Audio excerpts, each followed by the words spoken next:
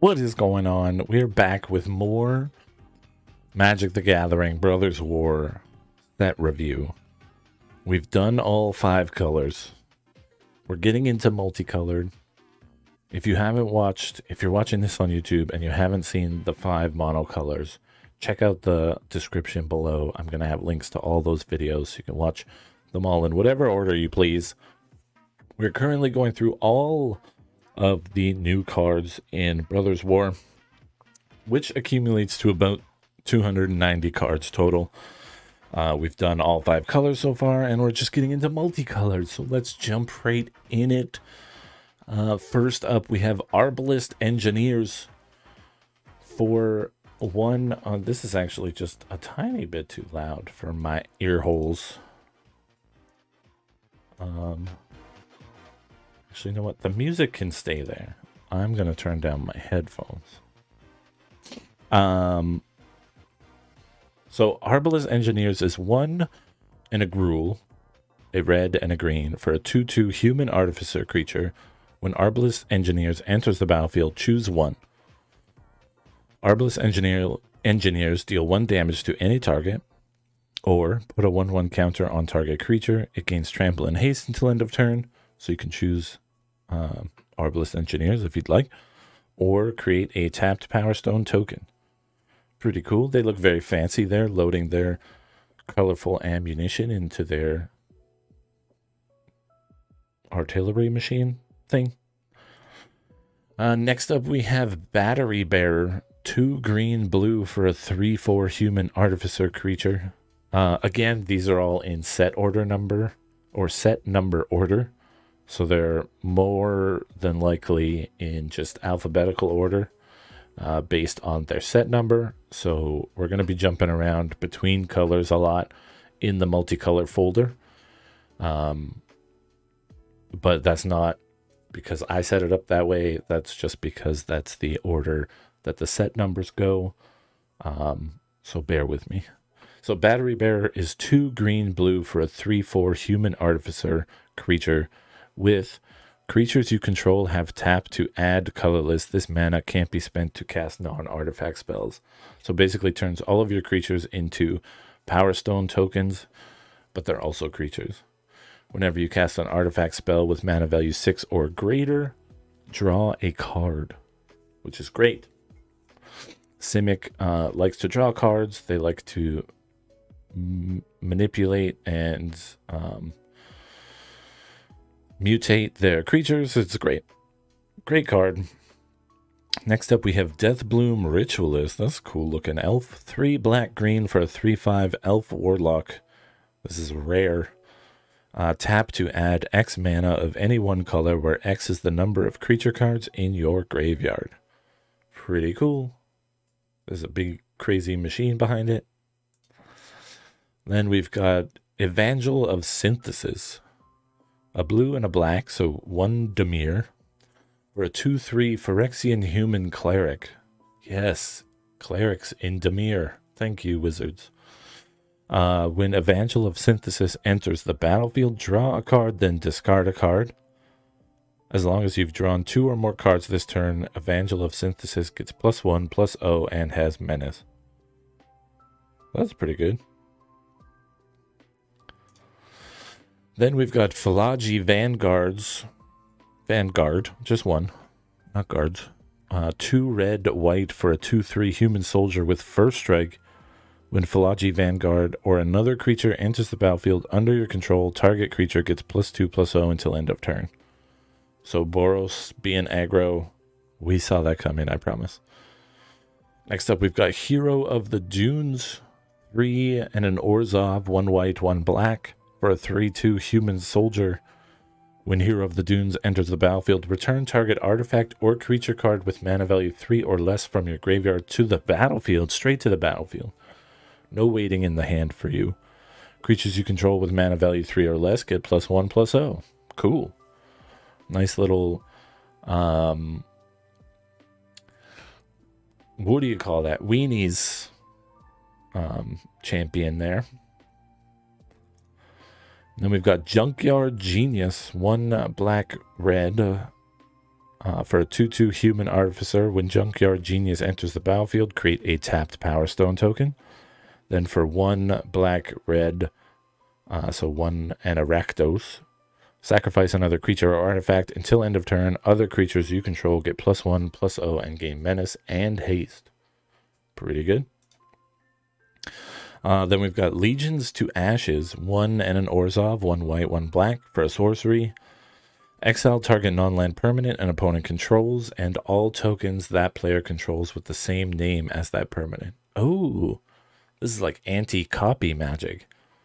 So you get to exile a permanent, a powerful one, and then assuming that they've made a bunch of copies of it, you can exile all the tokens that are copies of it as well.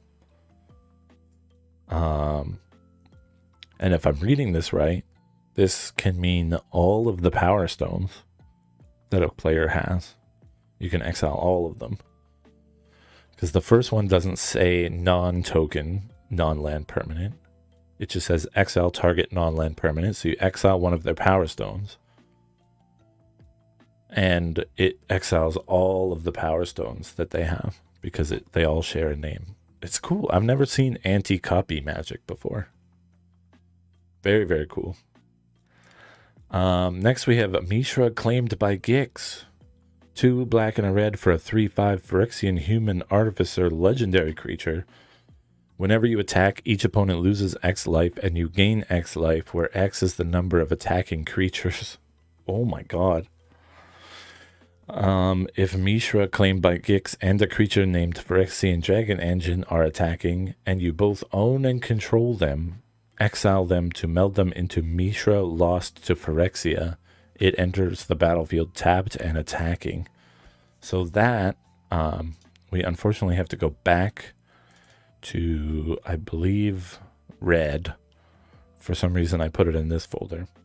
Mishra Lost to Phyrexia is a legendary artifact Phyrexian Artificer creature, It is a 9/9.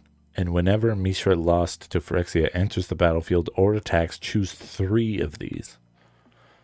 Target opponent discards 2 cards, or Mishra deals 3 damage to any target, or destroy target artifact or planeswalker, or creatures you control gain menace and trample until end of turn, or creatures you don't control get -1/-1 until end of turn, or create 2 tapped Power Stone tokens. And you get to pick 3 of these. Not just 1, not 2, but 3. So you can make your opponent discard 2. You can deal 3 damage to something. You can destroy their planeswalker. You can give everything you control menace and trample. You're already attacking, so giving everything trample. Or you can kill all of their tokens, or make all of their stuff weaker and their blocks bad. Or you can get 2 Power Stone tokens. That is crazy. I feel like all of these meld cards are just like panic removal. Like you have to remove that card before it can meld. Otherwise you're doomed. All of them are super powerful and super cool. But I don't think that they're going to be cast or melded that often, because it's going to be very difficult to... You have to get the Mishra card and the Phyrexian Dragon Engine on the battlefield, which is already like 8 mana. And then you have to successfully attack with both of them. And then you can meld them into Mishra Lost to Phyrexia. There's a lot of steps in between those things that someone can mess things up a little bit. So Mishra Claimed by Gix is 4 mana.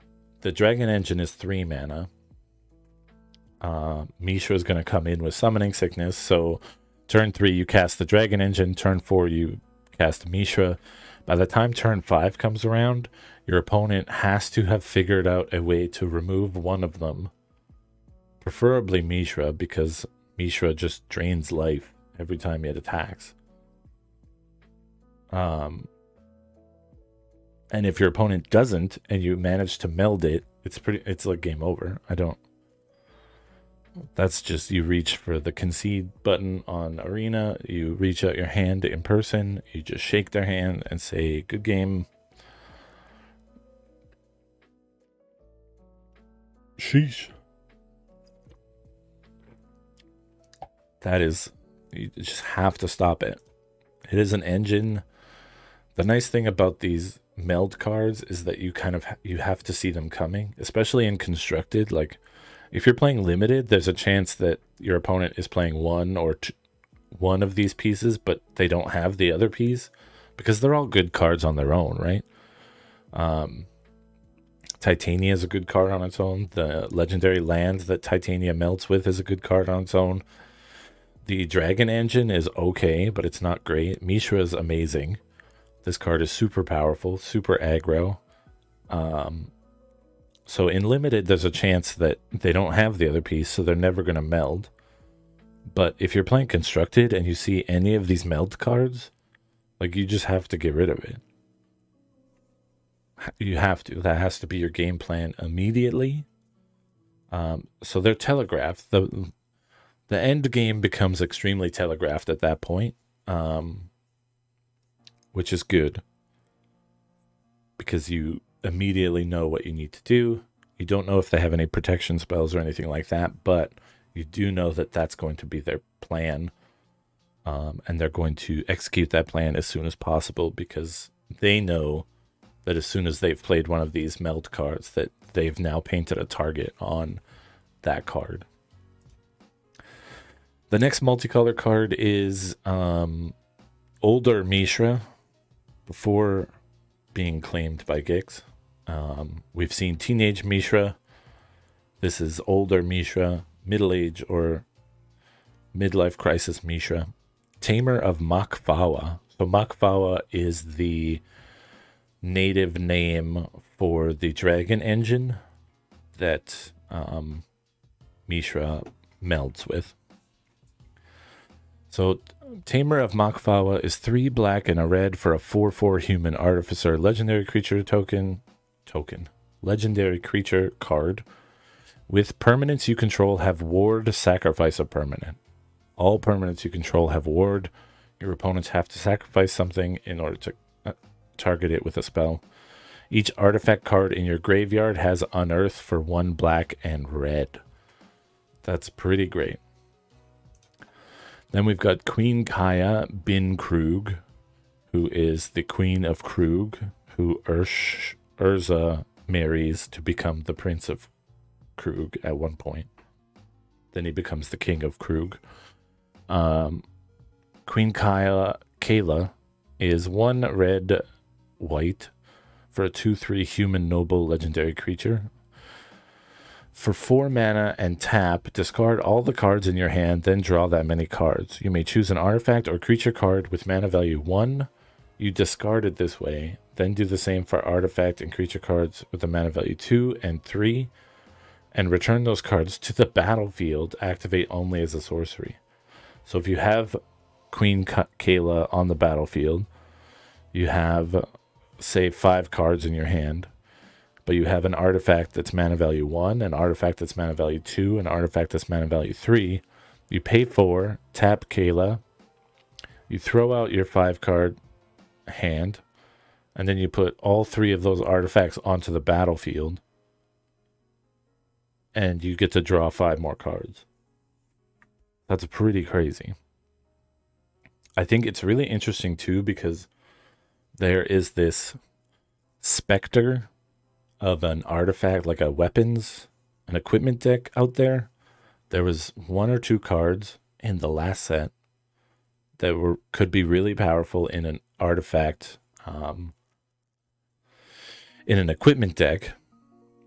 And this is not only in the same colors, so Boros, but it helps you filter your hand and put equipment onto the battlefield for free, basically. So I think Queen Kayla, and I cannot for the life of me remember the artifact and equipment and vehicles guy from Dominar United, because they never got played because there's not enough equipment. There will be enough equipment once this set comes out because there's tons of artifacts and equipments, which we will get to shortly. Time to move on. Next up, we have Saheeli. Saheeli's back. Filigree Master as a Planeswalker. 2 blue, red for a legendary Planeswalker with 3 loyalty counters. +1, you get to scry 1. You may tap an untapped artifact you control. If you do, draw a card. So you can scry 1 and then draw a card if you have an untapped artifact. Saheeli's -2 is create 2 1/1 colorless Thopter artifact creature tokens with flying. They gain haste until end of turn. And then -4 with you get an emblem that says artifact creatures you control get +1/+1, and artifact spells you cast cost 1 less to cast. So you can play them on turn 4, immediately +1 them, and then next turn you get an artifact creature anthem plus artifact creature cost reduction, which is pretty cool. It's a cool Planeswalker. I don't know if it's worth Mythic or a 4-drop slot, to be honest, but I think it'll be fun. It'll be a good card in Limited for sure. Next up, we have Sarenth the Great Worm. 4 red and a green for a 7/6 Mythic Worm creature with Trample. Whenever a land enters the battlefield, create a tapped Power Stone token. This is just mana ramp dot card. Every time you put a land into play, you get a free Power Stone token, which is really cool. Next up, we have Skyfisher Spider. This is terrifying. 2 black and a green for a 3/3 spider creature with reach. Whenever Skyfisher Spider enters the battlefield, you may sacrifice another creature. When you do, destroy target non-land permanent. Wow. So you can pay for, sacrifice something else. You get a 3/3 spider with reach and destroy a target non-land permanent. When Skyfisher Spider dies, you may gain 1 life for each creature card in your graveyard. If you do, exile Skyfisher Spider from your graveyard. Cool. Then we have Taunos the Toy Maker. Taunos was actually talked about in previous cards. There was a green card and a couple of blue cards, I believe, that talked about Taunos. They are 3 green and a blue for a 3/5 Human Artificer legendary creature at rare. Whenever you cast a beast or bird creature spell, you may copy it, except the copy is an artifact in addition to its other types. Interesting. Cool. So he makes beast and bird toys. Pretty awesome. Next up, we have Third Path Iconoclast with this cool laser scythe thing. Purple fire. It's scary either way. Third Path Iconoclast is 1 blue, 1 red for a 2/1 human monk. Whenever you cast a non-creature spell, create a 1/1 colorless soldier artifact creature token. Interesting. Next up, we have Tokasia, Dixite Mentor. So this is Urza and Mishra's mentor. They get their own card, which is cool. For 1 green, white, blue, you get a 4/3 legendary creature, Human Artificer. With creatures you control, have vigilance and tap to surveil 1. Again, surveilling is looking at the top card of your library. You may put that card in your graveyard or leave it on top of your library. Then for 2 green, green, white, white, blue, blue, you can exile Tokasia from your graveyard and return any number of target artifact cards with total mana value 10 or less from your graveyard to the battlefield. Whoa. So this is like end game. You've been battling away. Everyone's close to dying. Everyone's holding on for dear life. Your Tokasia has died, but you've played and had killed a bunch of artifacts throughout the course of the game. Then you just pay 10, 6, actually it's only 8. You pay 8 mana and you get to return 10 mana values worth of artifacts from your graveyard to the battlefield. That's game That's a big swing. That's I think of the advantage bar on the old Magic the Gathering competitive broadcast. That swings the advantage bar into your favor, or whoever casts this favor. That's cool. Next up, we've got Urza Lord Protector. So this is Urza in their midlife crisis after they've become the leader of Krug. It is their meld card. So Urza Lord Protector is 1 white and a blue for a 2/4 legendary creature, human artificer. Artifact, instant, and sorcery spells you cast cost 1 less to cast. For 7 mana, if you both own and control Urza Lord Protector and an artifact named the Mightstone and Weakstone, exile them and meld them into Urza Planeswalker. Activate only as a sorcery. Now, I do not have the stones. Let me look. I have them somewhere. There we go. The Mightstone and the Weakstone is a 5 mana legendary artifact Power Stone. When the Mightstone and Weakstone enters the battlefield, choose 1, draw 2 cards, or target creature gets -5/-5 until end of turn. So it's 5 mana for a Power Stone, deal 5 damage, basically. It also gets around indestructible properties because it's -5/-5, not just straight deal 5 damage, or you can draw 2 cards. This is a pretty decent artifact on its own. It's like a meteor, but better. And then as a standalone artifact, it's tapped to add 2 colorless. Mana can't be spent to cast non-artifact spells. Pardon me, my throat is getting a little scratchy.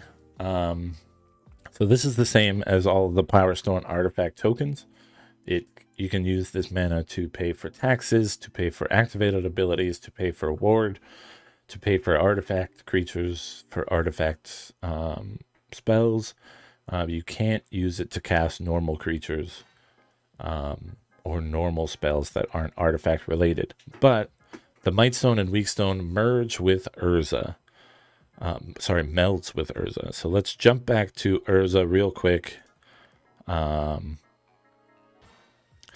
Urza Lord Protector. So you pay 7 mana. If you both own and control Lord Protector and an artifact named Mightstone and Weakstone, which we just looked at, exile them both and meld them into Urza Planeswalker. Urza Planeswalker is Urza Planeswalker. This is again the meld card.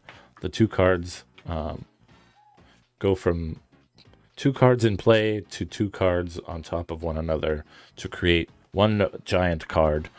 And the Urza one, unlike his brother Mishra, who was a creature, Urza is a planeswalker. So you see there, it has a white-blue color identity. So we still know that it has a color identity. Urza Planeswalker enters the battlefield with 7 loyalty. You may activate the loyalty abilities of Urza Planeswalker twice each turn rather than only once. So again, much like Mishra, and much like Titania, you don't want these meld cards to happen. All of their abilities, all of these melded cards are super powerful, super scary, and it's going to be nearly impossible to win the game if you let them meld. And Urza Planeswalker is absolutely no exception to that. You can activate their loyalty abilities twice each turn rather than only once. So you can do any of these twice. So +2, artifact, instant, and sorcery spells you cast this turn cost 2 less to cast. You gain 2 life. You can do this twice. So everything costs 4 less to cast and you gain 4 life. Or you could +1, draw 2 cards, then discard a card. You can do that twice. Draw 4 cards, discard 2. For 0, create 2 1/1 colorless soldier artifact creature tokens. You can do that twice and create 4 of them instead. You could do -3, which is exile target non-land permanent. You can exile 2. -10, artifacts and planeswalkers you control gain indestructible until end of turn, and then destroy all non-land permanents. So this is kind of storytelling in its finest on Magic card. All of these things kind of lead up to the end of the Brothers' War, where Urza uses the Silex to then destroy everything, and Krug is completely ruined, devastated. All of the living, most of the living things die. So you can immediately get this. If you play this card and then do the +2 twice, you immediately get this to 11 loyalty. So on your next turn, all of your artifacts and planeswalkers become indestructible, so they don't die, and then everything else gets blown up. So you board wipe, and at the end of the board wipe, you still have all of your artifacts and this planeswalker, or other planeswalkers if you have other planeswalkers. This is a huge ultimate. It's very quick to get to it. Again, like I said, there's a lot of lead up to these meld cards, so there's a lot of instances and moments for your opponent to stop you from this plan, which is why it makes sense that being able to ultimate Urza is fairly quick and fairly cheap and pretty easy to do, because the chances of you getting there is rare. The chances of it happening at the time you want it to is also rare. Hopefully you get there, but hopefully you're not playing against me if you do. So we'll jump back. Here's Urza, Prince of Krug. This is midlife Urza. This is after they've partnered with Kayla. They've become the Prince of Krug. They basically forced this wedding in order for Urza to have access to the greatest academics, the resources, the workbenches. All of the best artificers in the world are from Krug, and Urza wanted the power and ability to create and do whatever he wanted. So Urza, Prince of Krug, is 2 white and a blue for a 2/3 human artificer legendary creature, and it has an artifact creature anthem for 2/2. So all artifact creatures you control get +2/+2. And then for 6 mana, you can create a token that's a copy of target artifact you control, except it's a 1/1 soldier in addition to its other types.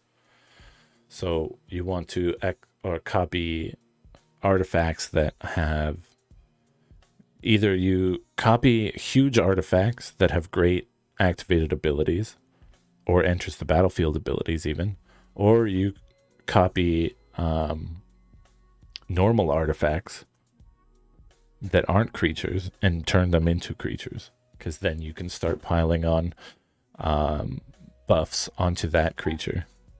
You can turn all your power stones into soldiers basically and create this army of artifacts. Next up we have Yoshin Dissident. For a green and a white, you get a 1/1 human artificer. Whenever an artifact enters the battlefield under your control, put a 1/1 counter on target creature you control. That's pretty good. Then we've got Yoshin Tactician, 2 white and blue for a 3/4 human soldier. Other soldiers you control get +1/+1. Nice little soldier anthem. Then we've got Blade Coil Serpent, X and 6. For a 5/4 artifact creature serpent at Mythic. This is a very interesting card design, because even though it says X6, it actually matters what colors you're spending to cast this. So when Blade Coil Serpent enters the battlefield, for each 2 blue pips spent to cast it, draw a card. So if you cast this for, I don't know, say you pay all 6 in blue, you get to draw 3 cards. You get a 5/4 for 6. Great. That's actually a really good card on its own. Then we look further, and it says, when Blade Coil Serpent enters the battlefield, for each black pip spent to cast it, each opponent discards a card. So say you spent 4 blue and 2 black to pay the 6. That means you get to draw 2 cards and your opponent has to discard a card, and you get a 5/4 Serpent. Awesome. Great card. Then we go even further. When Blade Call Serpent enters the battlefield, for each red spent to cast it, it gets +1/+0 and gains trample until end of turn. So this is the reason why there's an X in the casting cost. X can be 0. You don't have to pay X ever. But if you wanted to pay all of your mana, you could potentially draw a bunch of cards, make your opponent discard a bunch of cards, and give this creature +1 and trample and haste until end of turn. So this is a very versatile card. It plays in any of these decks. If you're mono blue, this is a decent card to play. If you're mono black, the same goes. Mono red, a little bit less, I think. But still, if you're just paying the 6 mana cost and not putting extra into the X, this is just a good card. 6 mana for a 5/4. It's not fantastic, but it's playable. It's decent. And if you manage to trigger any of these, it becomes a great card. So I think it's worth looking at. Next up, we've got Clay Champion, X and 4 for a 2/2 artifact creature construct at Mythic again. And these are hitting the other two. So this one was the Grixis colors, blue, black, and red. This one is sort of the same deal, but the other two colors, green and white. So Clay Champion enters the battlefield with 3/1/1 counters on it for each green spent to cast it. So if you cast it for 4, if you cast it for 4 green, this enters the battlefield as a, oh god, an 8/8? No, that can't be right. Oh my god, no. Clay Champion enters the battlefield with 3/1/1 counters on it for each green spent to cast it. Oh my god, it is true. So if you cast this for 4 green mana, this enters as an 8/8. For 4 green mana. That's not okay. This card is not okay. When Clay Champion enters the battlefield, choose up to 2 other target creatures you control. For each green spent to cast it, put a 1/1 counter on each of them. So that's a little less crazy. But if you cast this for 4 green and 4 white, because you can pay into that X cost indefinitely, then this enters as an 8/8, and you get to put a 1/1 counter on 2 creatures. Or 1 creature, if you want it. Pretty cool. Next up, we have Hajar Loyal Bodyguard. This is cool looking Dark Souls boss. For red and a green, you get a 3/3 human soldier, legendary creature.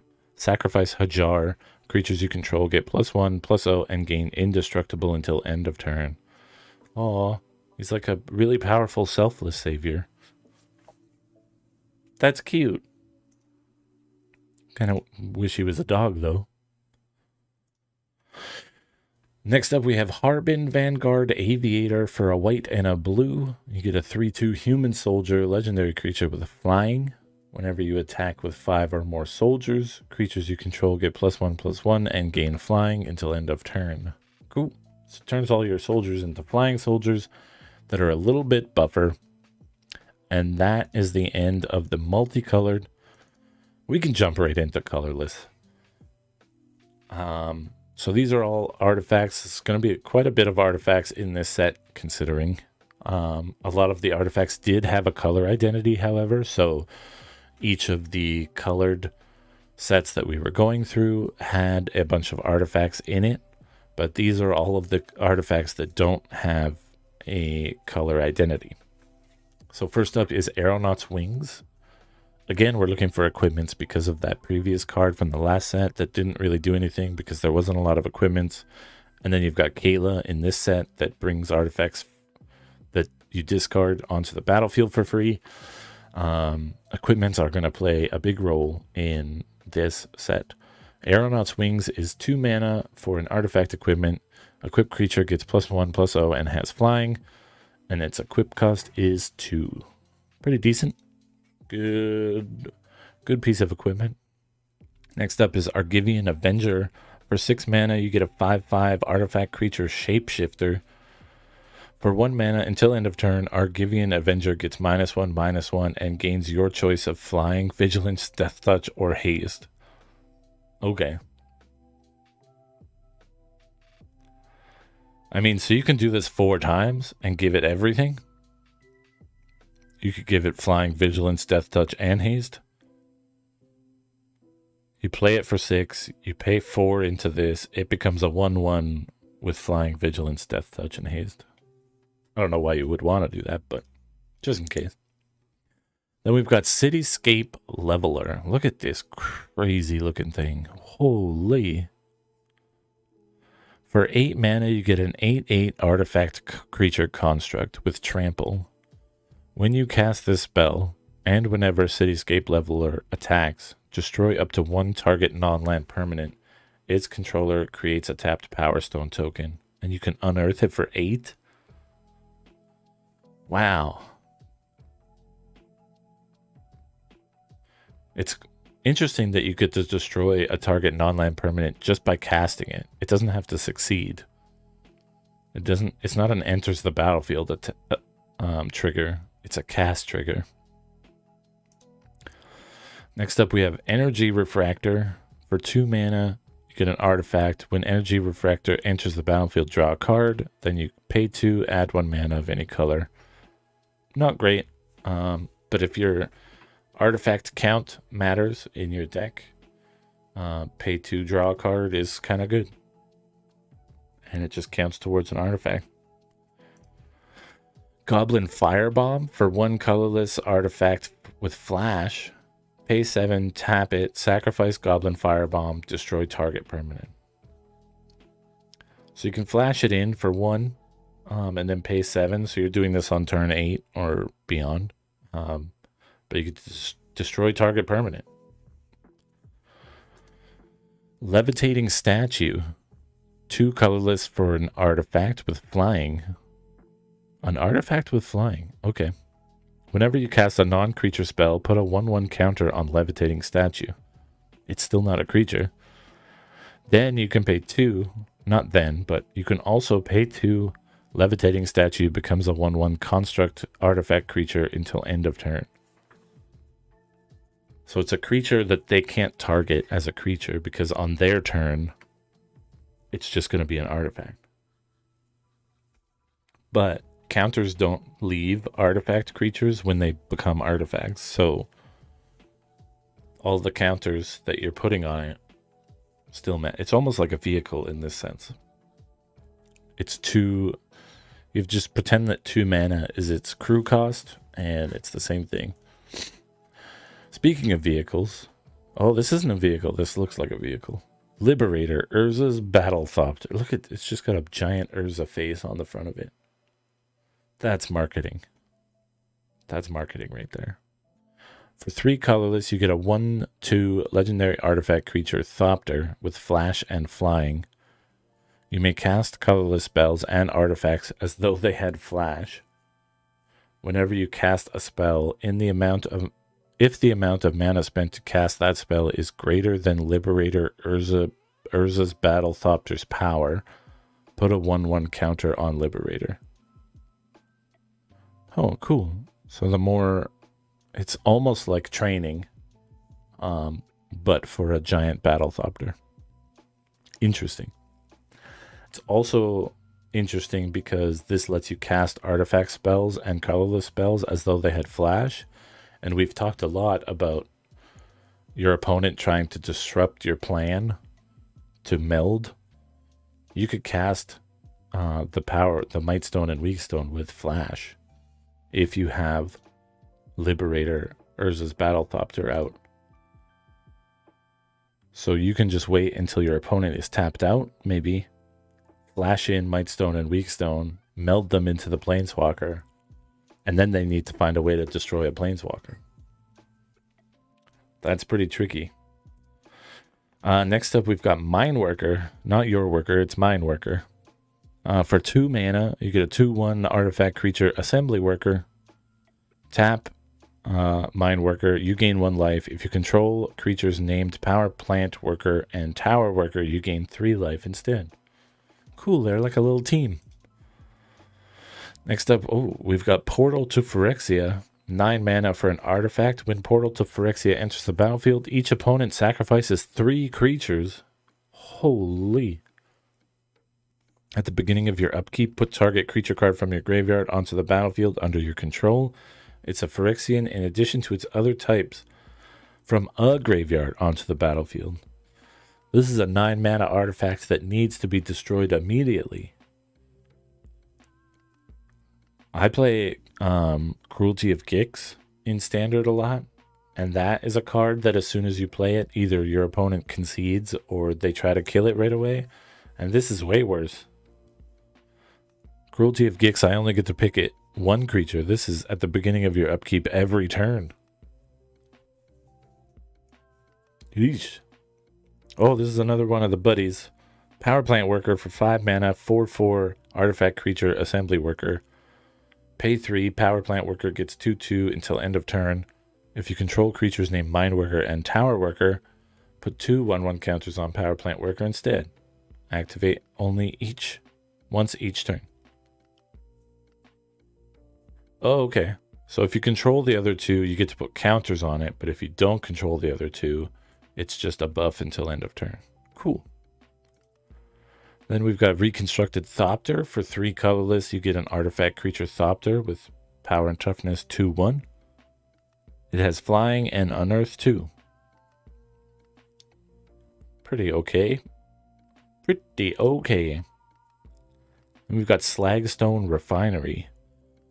4 colorless for an artifact. When Slagstone Refinery or another non-token artifact you control is put into a graveyard from the battlefield or is put into exile from the battlefield, create a tapped Power Stone token.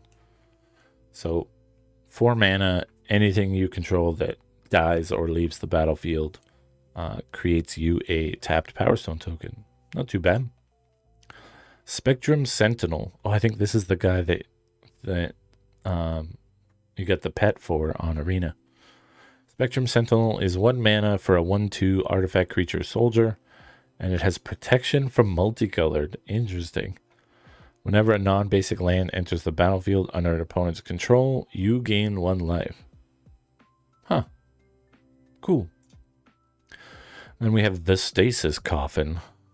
This is like the worst My Chemical Romance album name ever.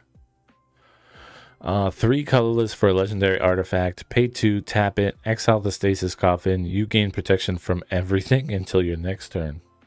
Oh, you go into the Stasis Coffin. Okay, I get it. I get it. What does that flavor text say? Thanos built it to be absolutely impermeable to any force inside. Luckily, it worked for any force outside as well. All right. Steel Exemplar. I love these artifact wizards. They look so cool. They look like Overwatch characters or something. 5 colorless for a 4/4 artifact creature wizard with trample. Steel Exemplar enters the battlefield with 2 1/1 counters on it unless 2 or more colors of mana were spent on it. So this guy wants you to cast it with colorless mana. It wants you to use your Power Stone tokens. The Stone Brain. The Stoned Brain is 2 colorless for a legendary artifact. Pay 2, tap it, exile the Stone Brain, choose a card name. Search target opponent's graveyard, hand, and library for up to 4 cards with that name and exile them. That player shuffles, then draws a card for each card exiled from their hand this way. Activate only as a sorcery. So for 4 mana total, you could disrupt their whole plan. You could exile all of the Mishras, all of the Urzas. That's pretty crazy. I've never known a stoned person's brain to do something that intricate. That's all I'm saying. Actually, no, scratch that. There's lots of very high-functioning stoned people. Stone Retrieval Unit. 4 colorless for a 2/3 artifact creature construct. When Stone Retrieval Unit enters the battlefield, create an untapped power or create a tapped Power Stone token. Cool. Su-Chi Cave Guard. 8 colorless for an 8/8 artifact creature construct with vigilance and ward 4. When Su-Chi Cave Guard dies, add 8 colorless mana to your mana pool. Until end of turn, you don't lose this mana as steps and phases end. Supply Drop. 3 colorless for an artifact with flash. When Supply Drop enters the battlefield, target creature you control gets +2/+2 until end of turn. Then you can pay for, tap it, sacrifice it, and draw a card. So you can save something on one turn and then sacrifice it and draw a card on the next, or right away. New armament, fresh provisions, and best of all, dry socks. Heck yeah, supply drops. Then we've got Swift Gear Drake. Okay, so it turns out there's not a lot of artifact equipment in this set. Swift Gear Drake, 5 colorless for a 2/4 artifact creature Drake with flying and haste. When Swift Gear Drake enters the battlefield, put up to 1 target card from a graveyard onto the bottom of its owner's library. So it doesn't have flash, so you can't do this in response to something. But if you did have whatchamajoohicker out, this guy, Liberator, you could play it as if it had flash and do it in response. But for now, it's just flying in haste, and you get to remove something from someone's graveyard, put it at the bottom of their library. Then we have the Symmetry Matrix, very symmetrical. For 4 colorless, you get an artifact. Whenever a creature with power equal to its toughness enters the battlefield under your control, you may pay 1. If you do, draw a card. Achieving perfection is simple. Watch, I'll do it twice, says Mishra. Who, out of the 2 brothers, is the more chaotic and messy one. Interesting. Interesting they chose Mishra for that quote. Oh, look at this guy's metal alligator suit. This is Dark Souls boss right here. Thran Power Suit. 2 mana for an artifact equipment. Equipped creature gets +1/+1 for each aura and equipment attached to it and has ward 2? Yo. This is going to break that dwarf equipment deck. Oh, God. The Brunor deck in Modern officially is broken. Officially. It gets a +1/+1 for each aura and equipment attached to it. It's already going to have like 4 equipments attached to it. Let alone auras. And it gives it ward 2. That sucks. Next up we have Thran Spider. I just have nightmares of a dwarf wearing this weird alligator metal suit now, and I'm never going to be able to destroy it. Thran Spider is 3 colorless for an artifact creature spider with reach. It's a 2/4. I neglected to mention that.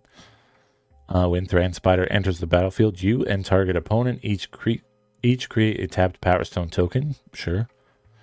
Then for 7, you may look at the top 4 cards of your library. You may reveal an artifact card from among them and put it into your hand. Put the rest on the bottom of your library in a random order. Interesting.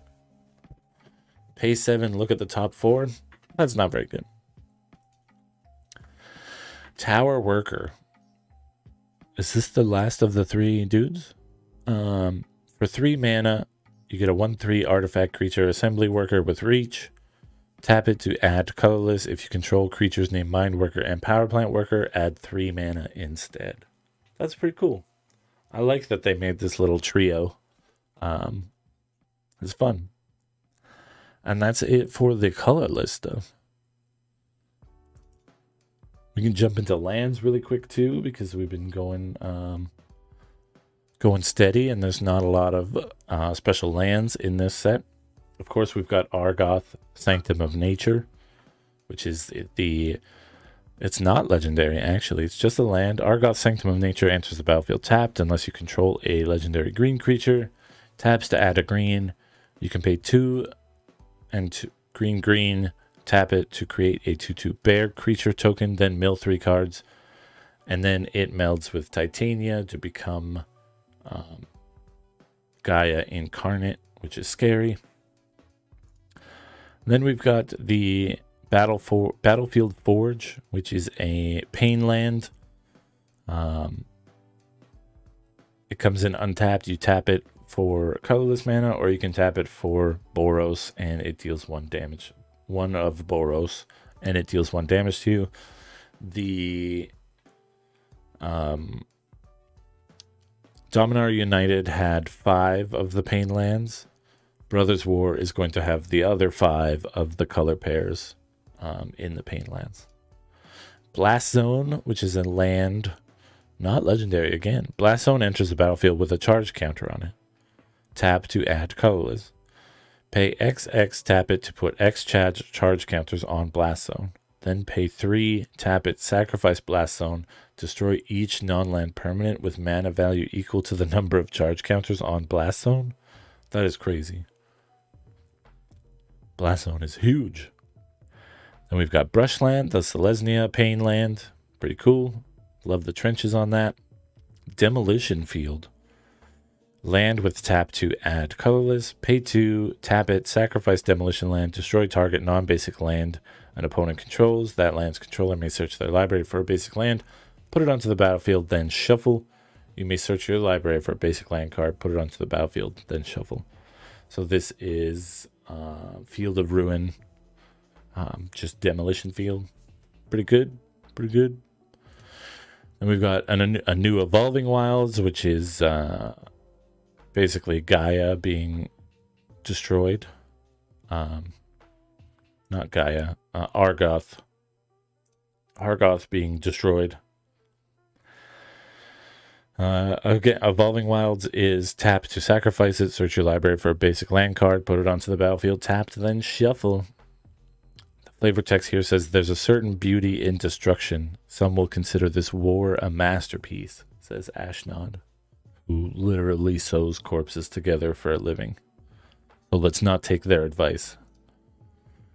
Then we've got Fortified Beachhead, an Azorius land. As Fortified Beachhead enters the battlefield, you may reveal a soldier card from your hand. Fortified Beachhead enters the battlefield tapped unless you revealed a soldier card this way or you control a soldier. Tap to add white or blue. Pay 5, tap it. Soldiers you control get +1/+1 until end of turn. Cool. Halls of Tagsin. Tap it to add colorless. Pay 1, tap it to add 1 mana of any color, so filter your mana. You could pay 4, tap it to create a tapped Power Stone token. Llanowar Wastes is the Golgari Pain land. And this art in this land is sad because this is the moment that Urza set off the Silex outside of Krug, and you know, this, I can never, Argoth is the name of the place. Argoth is destroyed in the aftermath, even though they are kind of like a third party to the war. The flavor text reads, the Silex blast marked not only the end of the war, but the end of Dominaria as most knew it, including this little fairy who's about to be turned into vapor dust or some creepy Fallout creature. Then we've got Mishra's Foundry. Tap to add colorless. Pay 2. Mishra's Foundry becomes a 2/2 assembly worker, artifact creature until end of turn. It's still a land. Pay 1, tap it. Target attacking assembly worker gets +2/+2 until end of turn. Then we've got Tocasia's Dig Site. Tap it to add colorless, or pay 3, tap it to surveil 1. Then we've got Underground River, which is the Dimir Pain land. This one says, the war polluted the land, turning what had been once fruitful fields into fetid morasses of mud and rusted corpses. It's a quote from the Antiquities War. And that's it for the... I wonder why they made... It seems like there's one standout, and that is the Weird Azorius land. Fortified Beachhead. I find it so odd that they have one cool comes in untapped if you control a soldier land, but they don't have others. Like, that's it. I'm just scrolling through the list of revealed things to make sure I didn't miss anything. Yeah, that seems like it. And then we get into the basic lands. The full art basics for this set look amazing. Lots of cool mechs, lots of cool Dominaria, ancient landscapes. There's 2 of each color, so collect as many as you can. Here's the first plains and the second plains. This one's really cool. This one reminds me of Wild Wild West, the big mechanical spider walking through the desert. That's all I'm going to say. This island is really cool. This Colossus just standing in the middle of the waves with its floodlights on. And then this one is, I think they're doing like one Mishra, one Urza mech on each of the lands. I could be mistaken, but so far it's been very evident that like this one is a Mishra mech and this one is an Urza mech. And then we've got swamps. This one is obviously a Mishra mech. And then the swamp with the Urza mech on it is pretty cool. I think I like the Mishra one better on this one though.